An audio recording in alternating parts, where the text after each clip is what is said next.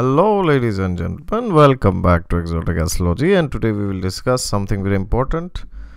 We will discuss the connection of the sign Sagittarius to rebellion, because Saturn is also in Sagittarius now. It is going to be in Mula Nakshatra for the last 28 days. Yes. November 28th. It is moving out of Mula Nakshatra and it is going to Purvashada. So I made the videos on Saturn's transit into Mula and Purvashada. So if you have not watched it, then please watch it. It is there in my channel.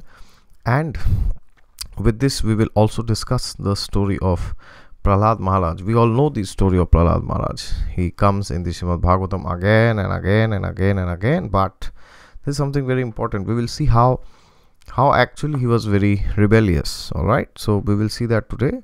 And that will also help us to see this transit of Saturn in Mula Nakshatra and Purvashada and Uttarashada and whichever nakshatra Saturn goes, because these are all in the sign of Sagittarius.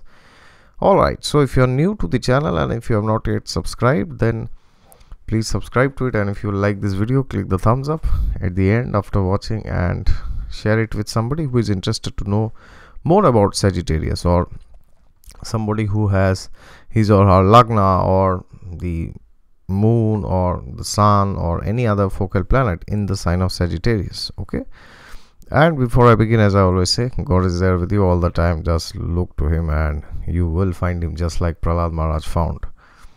Okay, so now if you see the zodiac signs, the photos, the animals, or the designs which represent the zodiac signs, they are also very important for us to know. So generally they say that there are two signs which are very rebellious.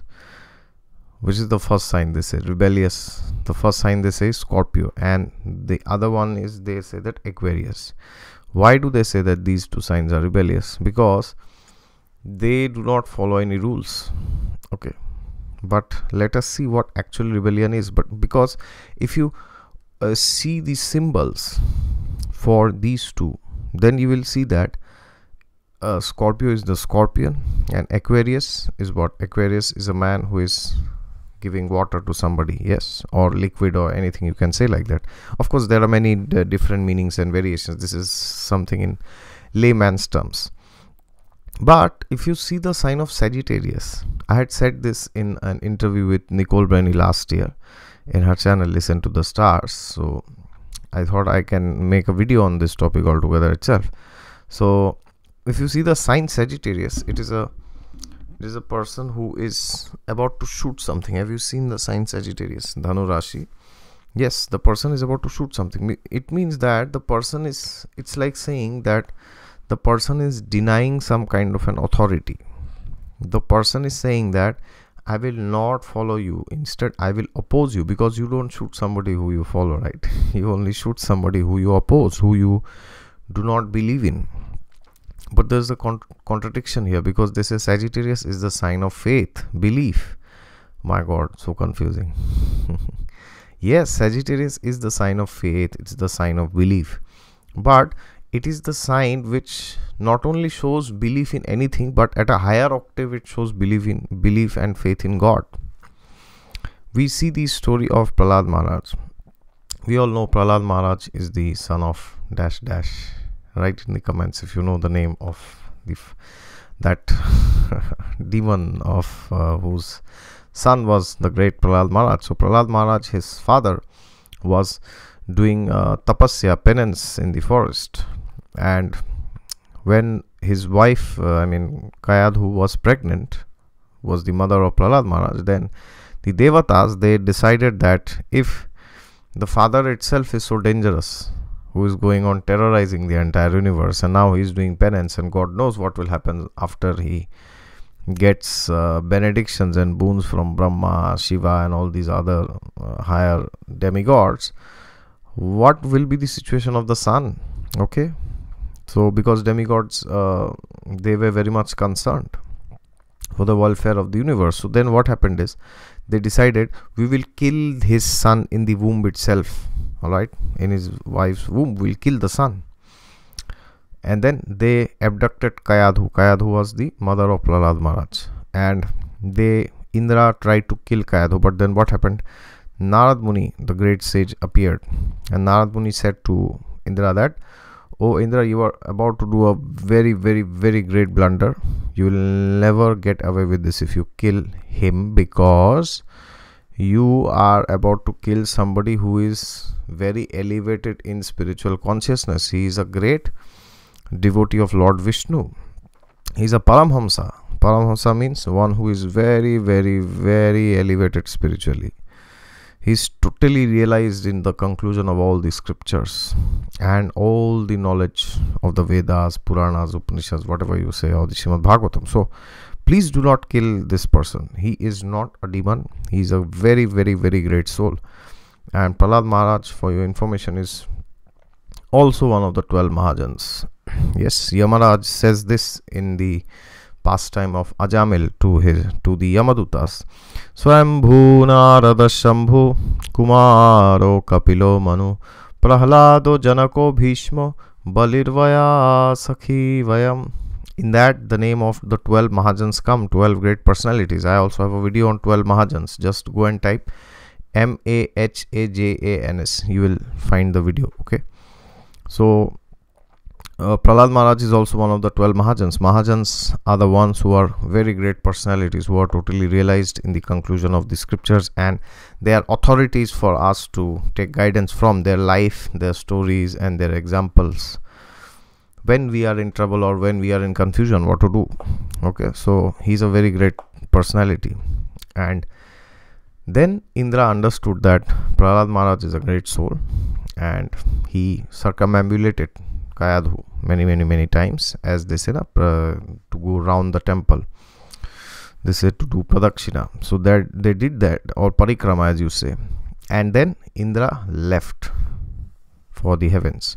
And then what happened? Narad Muni took Kayadhu into his to his ashram, and there he started speaking spiritual topics. He started sharing knowledge with Kayadhu, and by that, when Prahlada Maharaj was in the womb of his mother, he learned so much that by the time he came out of his mother's womb, he was perfected. He was a perfected being actually.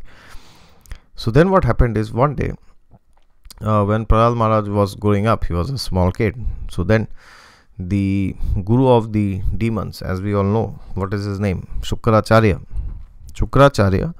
was appointed by his father. Should I say the name of his father? Okay, no problem, I will say it. Hiranyakashipu, his father, appointed Shukracharya and his sons, okay, Shukracharya's son Chanda and Amarka, to teach Prahlada Maharaj. Okay, so then what happened? Prahlada Maharaj went to Chanda and Amarka Institute of Technology. Yes, those days also there were colleges and institutes of technology. So in that Institute of Technology, he not only learned technology, he also learned politics, diplomacy, and all these things. So then what happened is, in that institute, he was taught that, okay, see, he is your friend and he is your enemy. Okay, demigods, the devatas, are your janmajat shatru, which means they are your birthright rivals. They are your enemies. They want to kill you, they want to destroy you. And these demons, these rakshasas, these daityas, these danavas, they are your friends. Okay, this was what was taught to Prahlada Maharaj.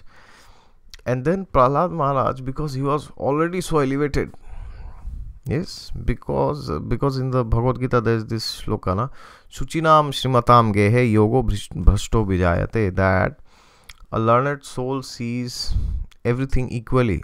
He does not, he sees an elephant, a lady, a man, or whoever that person is, a dog, everybody equally, which means for a great soul who is spiritually elevated, he or she will not see the body, he or she will only see the soul. So Prahlada Maharaj was astonished when he heard that there are enemies and friends in this world. Prahlada Maharaj said, no, there are no enemies, everybody is a friend.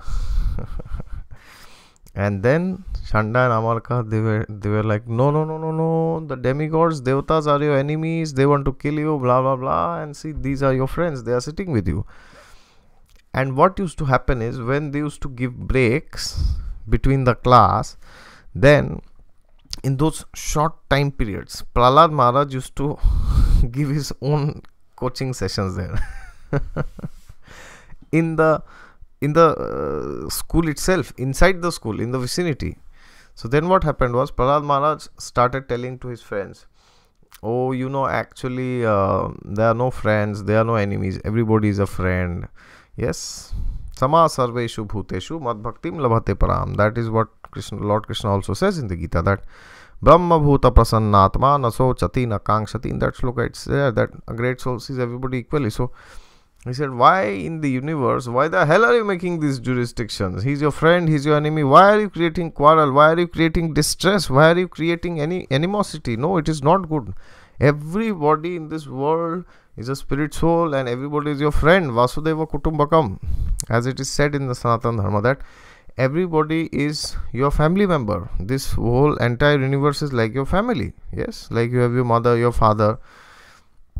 So Prahlad Maharaj was preaching that knowledge, and he was also speaking that God is there inside your heart, as Lord Krishna says, Ishvara sarva bhutanam hrideshe arjuna tisthati. He says, I am situated in the heart of every living entity. So Prahlad Maharaj was speaking the knowledge of the Gita, of the Srimad Bhagavatam, to his colleagues, my God, to his colleagues, or whatever you call them, classmates or schoolmates. So then what happened was, his friends, who were also Daityas, were Asuras, their hearts started getting transformed. That is the quality of a great soul, that he has the power to transform millions and billions and trillions of people. It is said, one great soul who is spiritually elevated in his true consciousness has the power to liberate one Brahmanda, which is one universe. So that's the power of a great soul. So what to speak of Prahlad Maharaj, who is one of the 12 Mahajans. So then what happened was, he was going on transforming these his friends in the school, and whenever he used to get time, he used to talk of spirituality. That's another symptom of a great soul, that his love for God is overflowing so much that he cannot stop, he cannot just sit idle. He will always keep talking of God, just like a man and a woman, when they are away from each other, they will only keep thinking about each other, they will keep talking, they will keep discussing about each other with their friends or with their family members. Yes, oh, if my husband would be there, he would do like this. If my wife would be there, she would do like this. So that is how a great soul also keeps talking about God. That is one of the other symptoms of spiritual elevation. So Prahlad Maharaj, then what happened, his friends, they started changing their mind. And then Shanda and Amarka, they were totally frustrated, and they went to their father Shukracharya and told that we can't teach this child. He knows much more than us, and if we keep him in the ashram, then there will be nobody left in the ashram, because everybody will go with him and everybody will say, no, there are no enemies, there are no friends. Demigods are your friends and demons are also your friends. Okay. And then Shukracharya was frustrated. He was so angry. He went to his father Hiranyakashipu, and then he told, my dear king Hiranyakashipu, this is your great soul son Prahlad Maharaj. But it seems he is not in line with what we teach. He's not very happy there. He's speaking things which we do not agree with. So then Hiranyakashipu tells Prahlad Maharaj that, oh my dear son, what do you think? What's the problem? He said, he asked Prahlad Maharaj, what is the best thing that you learnt in school? And then Prahlad Maharaj says, Vishnu is the supreme personality of Godhead. Vishnu is all in all. Vishnu is here. Vishnu is there. He is inside you. He is inside me. All the energies of the universe come from Lord Vishnu. Even you yourself get all your energies to kill and destroy others from Lord Vishnu himself. And he behaves a bit sarcastically. He says in the beginning, oh, best of the demons. Hiranyakashipu, if you read the Srimad Bhagavatam. So there he shows that actually how he was rebelling against the mainstream education system which was there, which used to teach him politics, that how to kill the demigods, the devatas, and how to do politics, how to pull them down, how to lift yourself up. Okay, so this connection with Prahlad Maharaj can always be seen. And after that, Hiranyakashipu tried so much to kill Prahlad Maharaj altogether, but he failed in all of his attempts, and ultimately On the day of Narsingh Chaturdashi, Lord Narsingh Dev appeared and he ripped apart Hiranyakashipu's intestines. We all know that pastime. And then Prahlada Maharaj was liberated from all his suffering. Of course, he never suffered because, I mean, externally he was just suffering, but internally he was always fixed in God. So, the sign Sagittarius is connected to rebellion. So, now because Saturn is in Sagittarius, it is a very good time to rebel against the things which the mainstream society has been telling us. Like, for example, what does the mainstream society tell us? The mainstream society tells us, now rebel doesn't mean that you go and put a march against somebody. You first have to rebel against yourself. Alright, the poison is inside you. If you cannot rebel against yourself, you will not be able to rebel against anybody. What has the mainstream society said? That you will be happy if you just have sex, you will just eat meat, you just take wine, you just have entertainment. Yes, go on watching things like IPL, just go on watching cricket matches, football. I'm in the land of football, Germany. Then baseball, yes, cinemas, movies, people are hugging each other, kissing each other, embracing each other.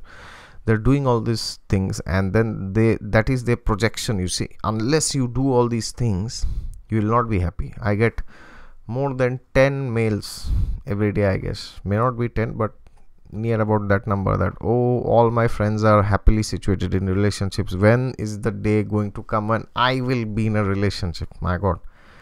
Because people think that unless you are in a relationship with somebody, you cannot be happy in this world. Happiness is only for those people who are in relationships. But then there are people who are in relationships. They are mailing me that, oh, I'm in a relationship, but I want to get into a relationship with somebody else. I'm bored with this person. You see, it's like they say, the great dog business. It's like the dog business of the dogs. Today you are with this person, then you don't like that, then you go with somebody else. This is how dogs behave, right?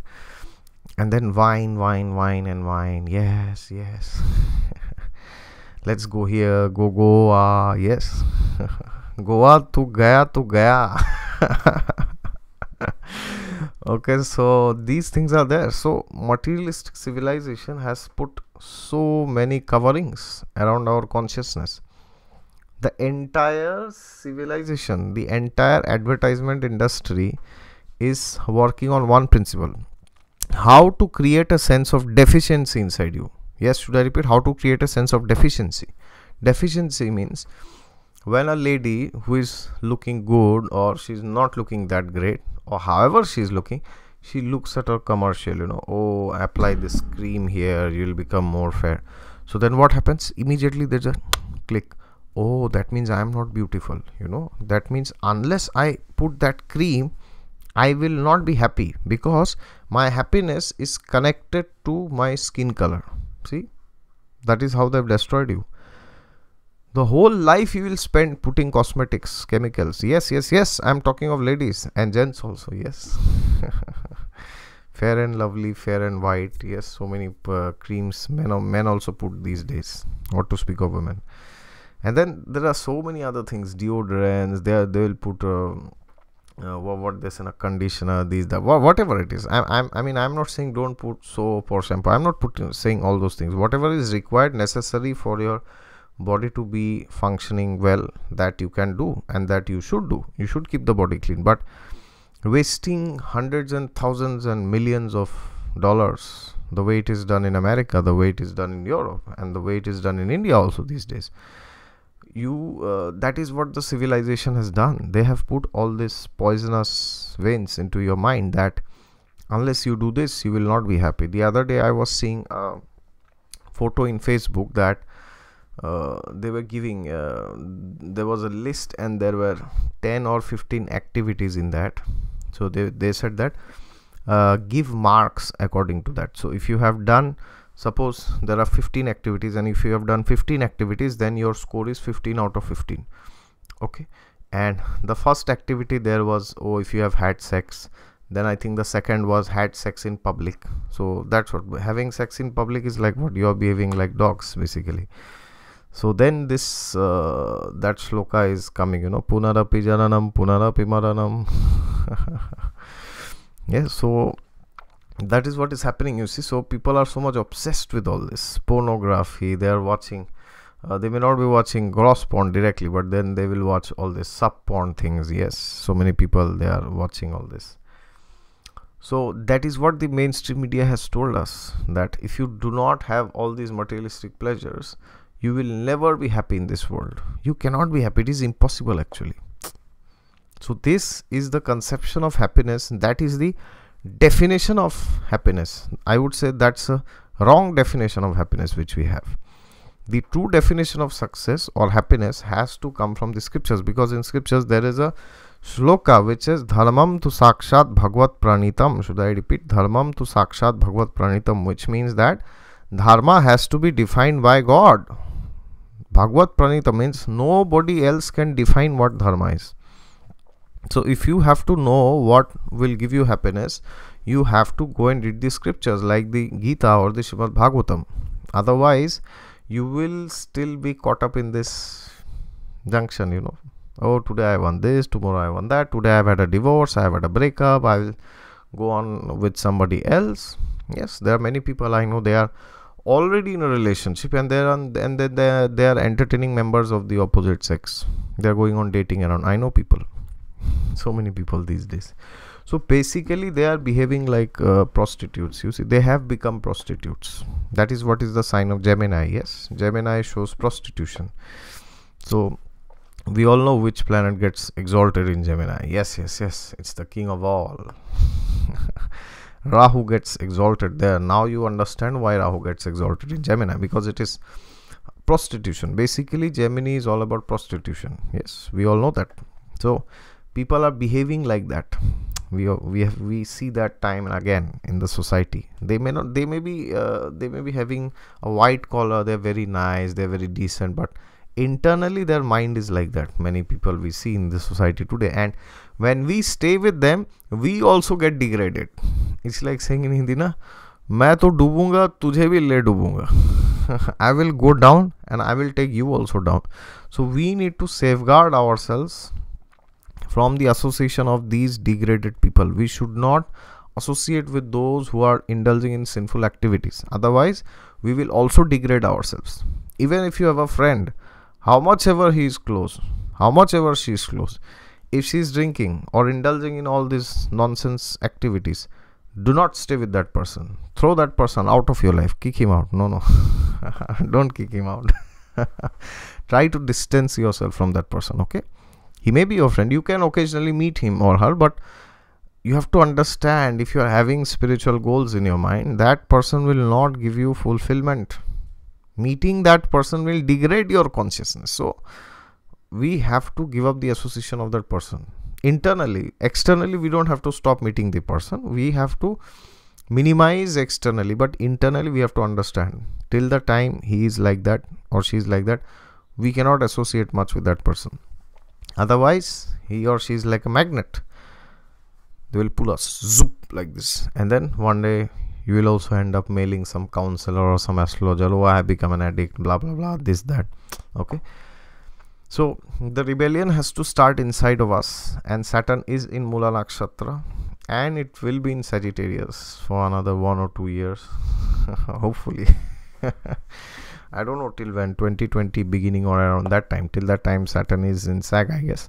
So till that time, whenever Saturn is in Sag, irrespective of the nakshatra, it is a very good time that we actually work on ourselves and we try to improve our habits, and we tell the society, no, I'm not going to listen to what you say. I will only listen to the word of the rishis, the saints, and the divine scriptures. Only they will give us fulfillment in the long run. Okay, and this has to be understood in the broader context. So now somebody will write in the comments, oh, what you are saying is not true, my friends are great, they are good, they are fantastic. Well, if that is what you want, you can always write. Okay, I have no problem. I just wanted to help whoever wants to know something, okay, regarding this. Okay, until next time, if you like this video, click the thumbs up and share it with somebody who is interested to know the sign of Sagittarius. And what else should I say? If you want a reading, then please go to my website. You'll find the link to the website in the description section of this video below, and if you are new, then please subscribe.